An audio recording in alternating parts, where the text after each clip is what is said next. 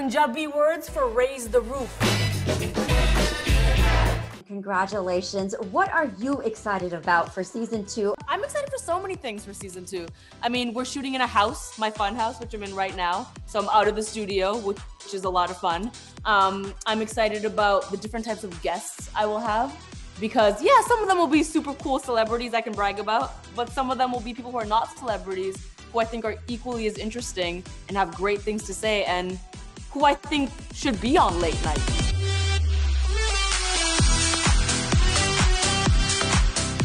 And more than anything, what I'm really excited about, real talk, is having fun and being proud and being my full authentic self. You know, in the show you're gonna see behind the scenes, you're gonna see me being imperfect, you're gonna see me messing up, you're gonna see me running around in my Spanx. These are all things you're gonna see because I'm just really letting go of all inhibitions and bringing my full self to late night.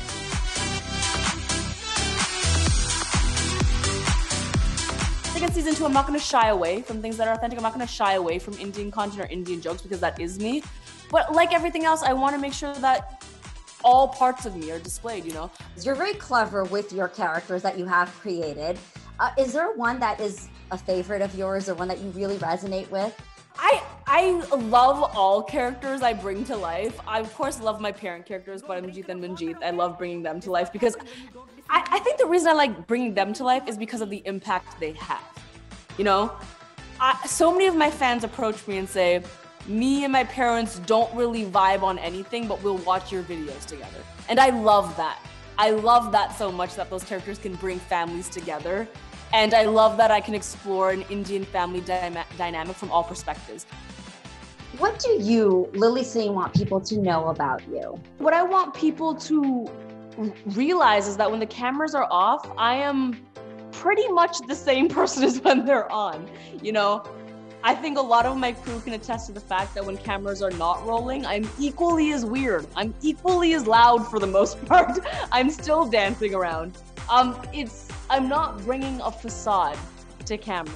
Of course, I perform sometimes, and sometimes I fight through being tired and all those things, but all the things I talk about on camera are me off camera. You know, I believe in hustling harder. I believe in being a good person. I believe in positive vibes. And it's not a character. You know, Lilly Singh is not a character on late nights. Actually, I actually am that weird. You've been so vocal about, you know, when you came out to your parents and mental health awareness. With the success you've achieved, or with being able to have a platform to speak about those issues, at this point in your life, do you feel free, or do you still feel that you have any cultural pressures that still kind of come in and loom over you sometimes? I feel free in some aspects of my life, but I'd be lying if I said across the board I felt free. I think the very nature of being in the public eye does take away some freedom in some ways, whether it's for safety, whether it's for privacy issues, whether it's because of professionalism, whether it's because of branding, whatever it is. I'd be lying if I said that I felt completely free. I feel completely free to be my full authentic self, but I'm still part of the South Asian community. I still am that person, just like everybody else, who would feel awkward, you know, making a video about being bisexual. If I had to go to a family party with my aunts and uncles, I would feel very nervous and I would feel very anxious because I'm still that person that grew up in that community, you know? And so the answer to that question is yes and no. Making a late night show is very hard. And making a 1:30 a.m. show is even harder.